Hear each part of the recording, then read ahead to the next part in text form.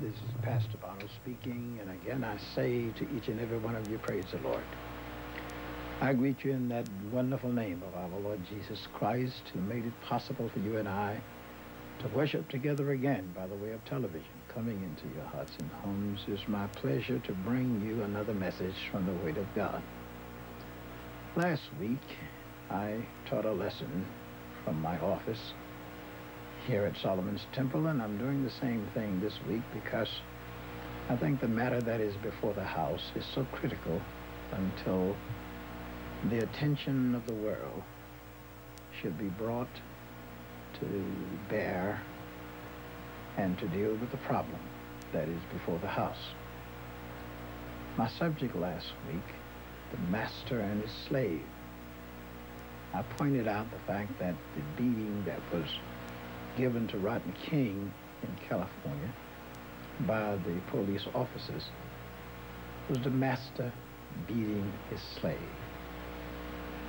And of course, since that time, there has been another occurrence in California of police brutality of the same nature that took place in the case of Rodney King. Now, I told you that this is something that happens every week across the nation of this great America of ours. Every week, there are such cases of police brutality as it relates to race, white against black. I'm blessed here at Solomon's Temple to have in my congregation both white and black.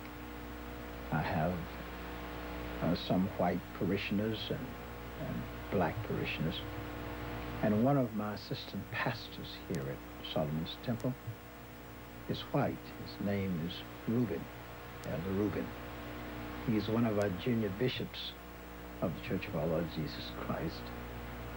And being my assistant here at Solomon's Temple, I spoke with him and asked him if he would come with me and help me to make this telecast. I thought it would be more fruitful and a tremendous blessing to those of you in the land of television.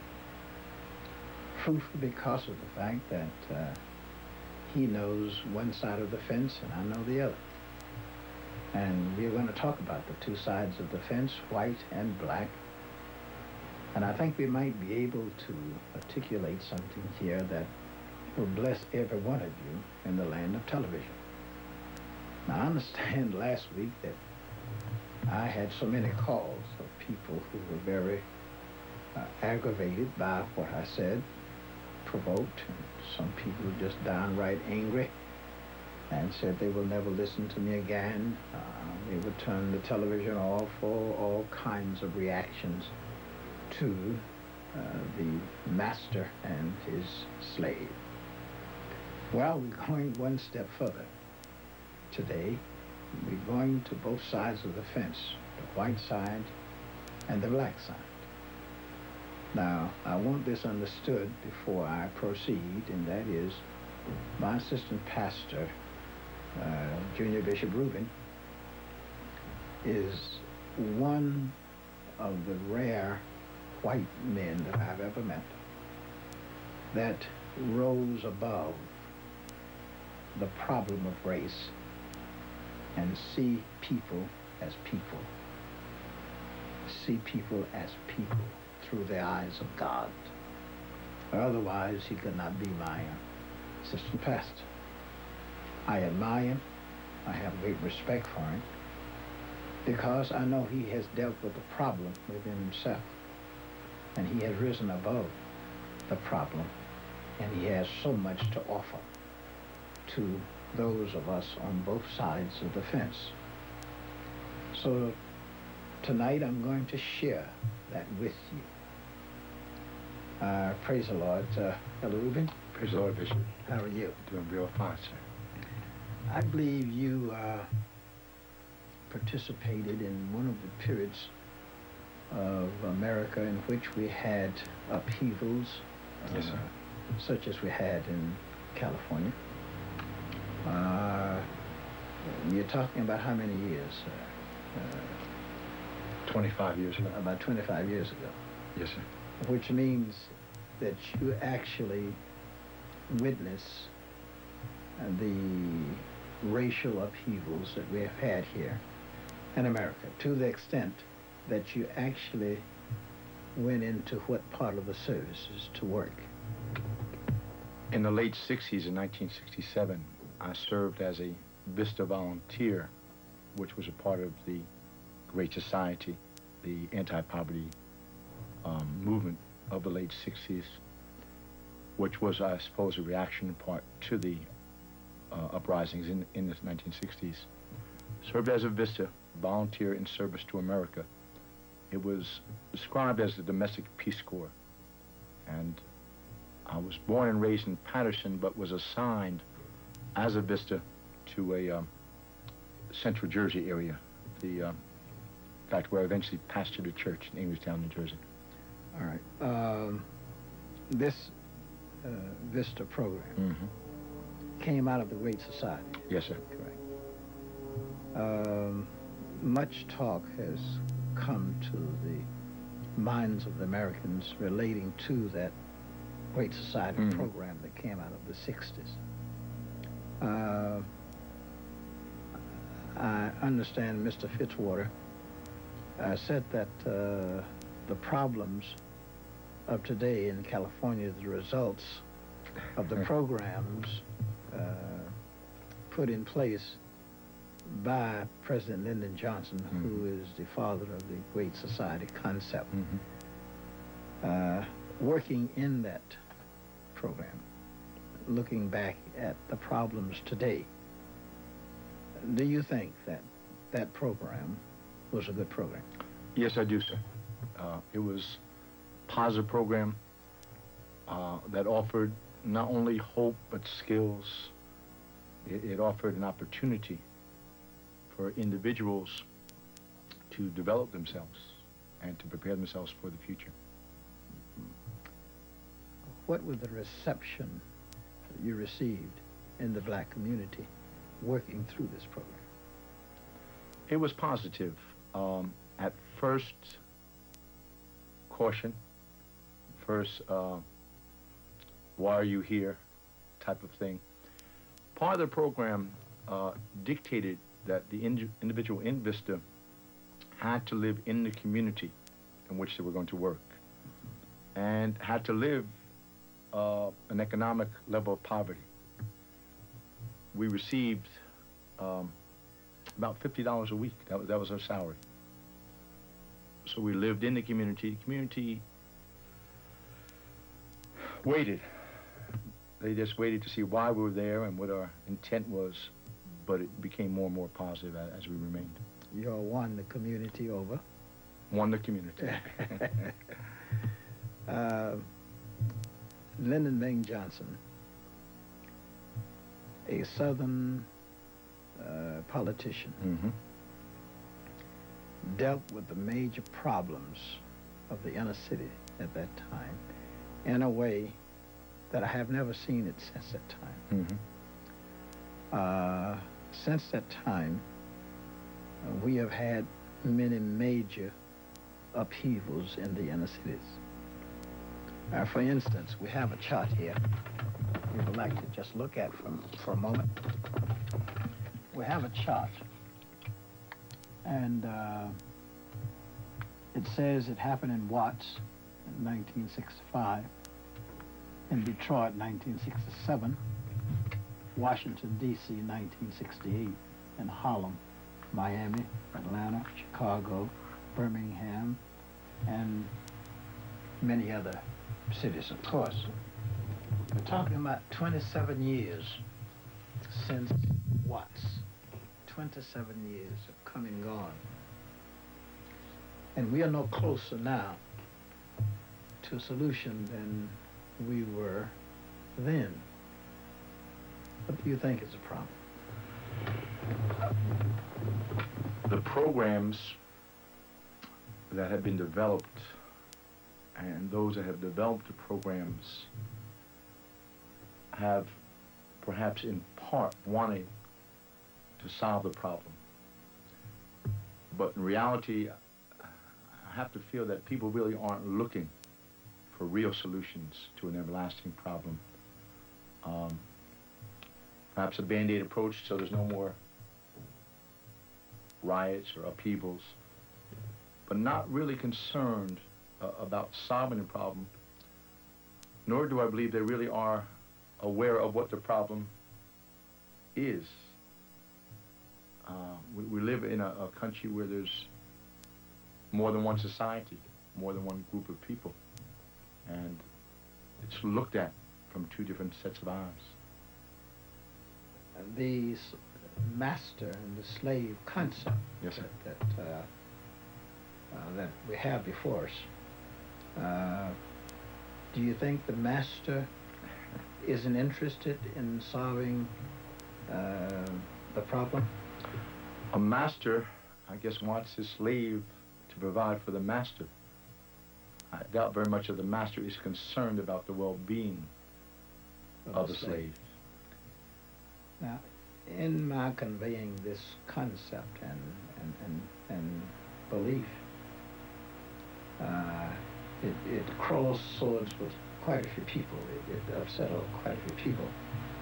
That in this America of ours, that at this late date, the master and slave concept is very much alive, but no one wants to admit that it is alive. Mm-hmm.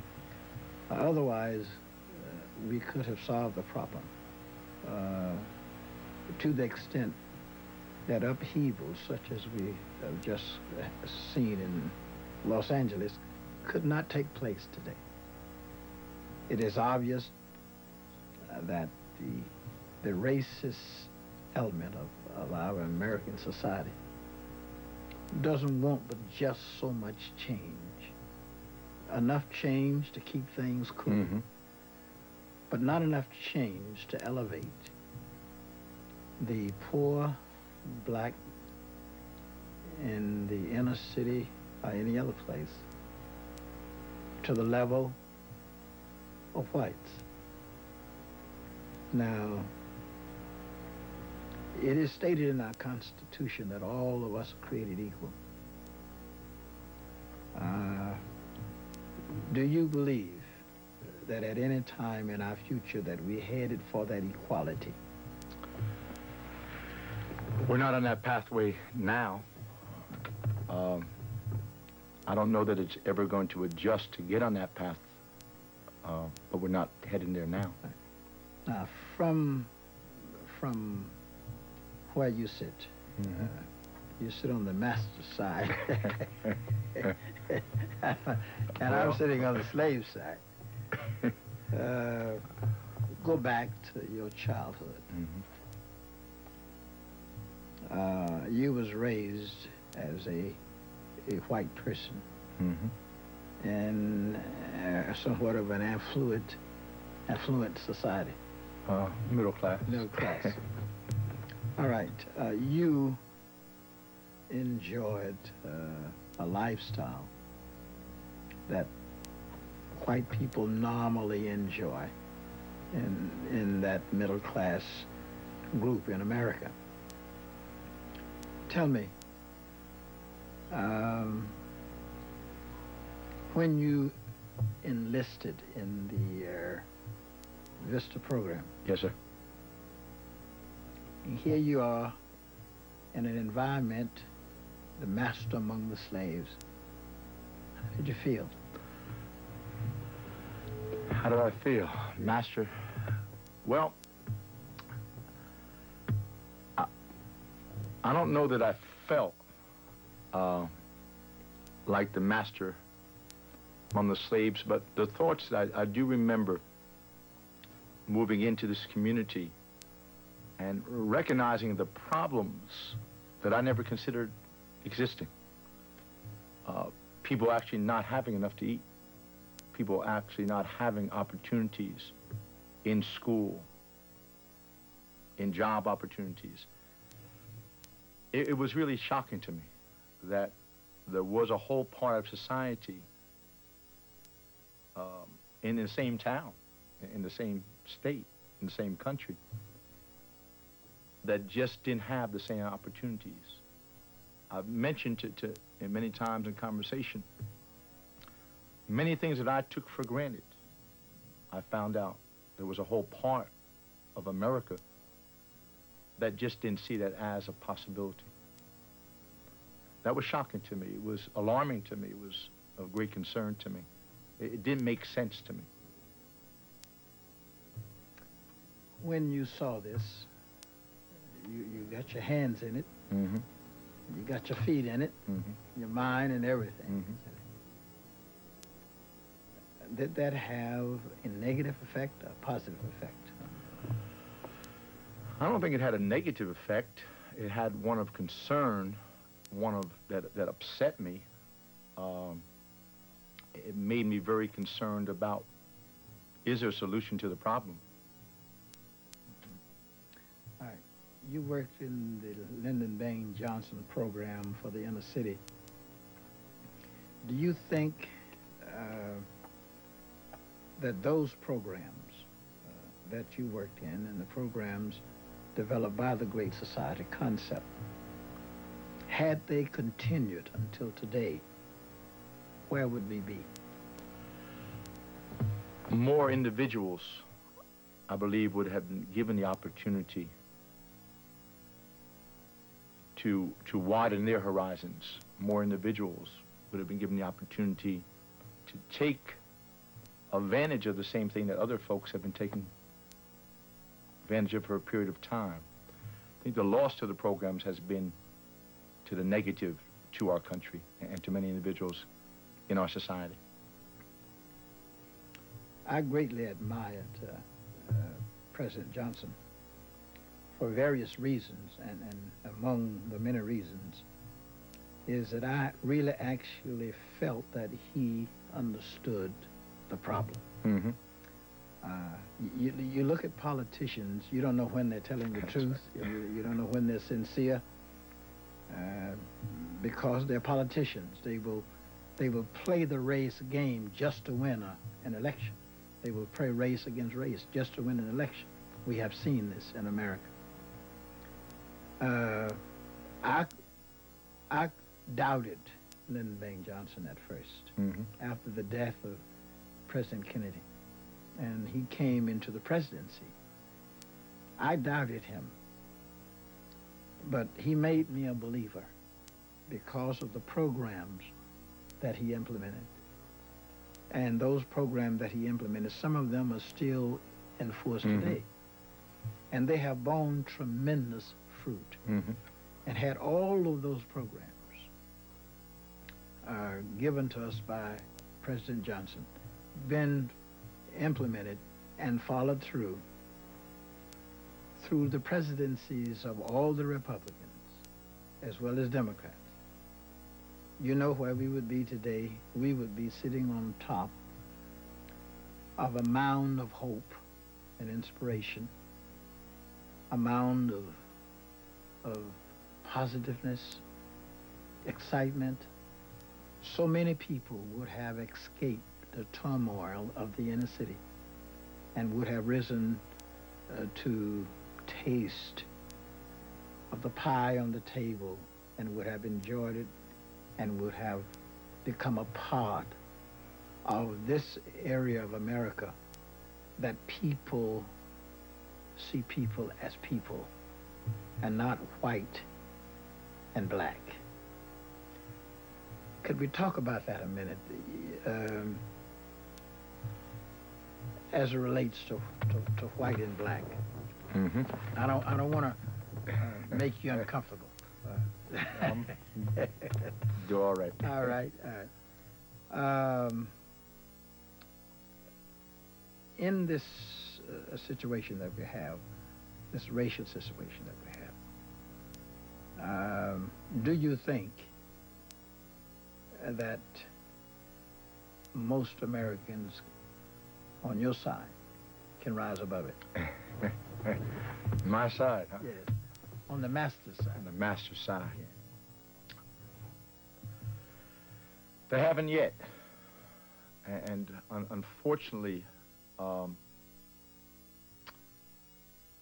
People, because of their indoctrination, because of their experiences, because of what they've been taught, haven't seemed to be able to really move from what you explain as the master-slave syndrome.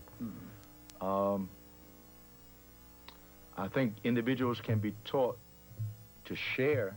I think individuals can be taught to support programs. But I hesitate to go as far as that being totally broke down. But in saying that, I've got to keep some hope. Got to keep some hope that perhaps it will change. When you became involved in the inner city problems, Mm-hmm. how did your people feel about that? My family? Yes. They saw it probably as a noble effort, but again, probably as a master-slave type of situation, charity work or something of that order.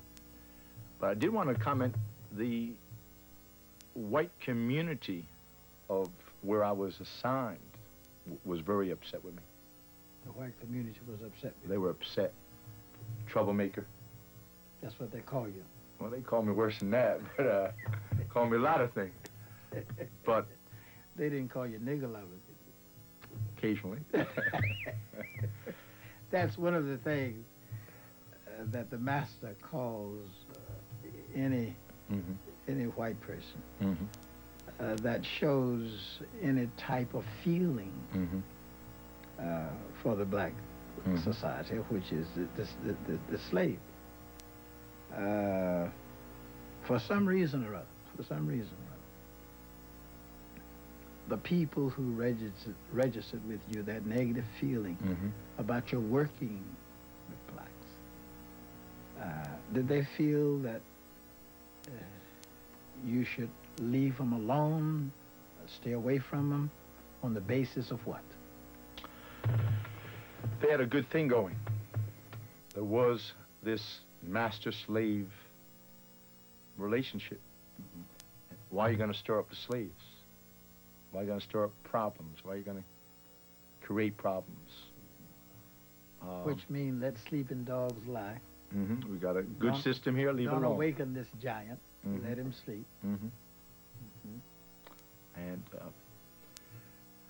police chief called me in, sat me down and wanted to know what my role was. Got traffic tickets, parking tickets. Just because you were working in the black community.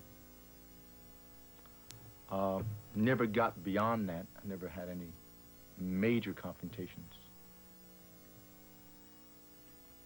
Why do you think the police chief got involved in trying to understand why you were there? Is this the master again trying to say to his white brother that you're going the wrong direction? I believe so. Leave these people alone? Because initially, those that spoke to me on a positive, in a positive manner, and saying, we want to help you. Don't get involved. When I rejected that advice, they became upset. But initially, it was, you're a young man, That's want to how look you out got for those parking tickets. That's how I got the parking ticket. Now, giving you parking tickets was supposed to do what to you? I guess that was a signal, a sign, back off. Back off.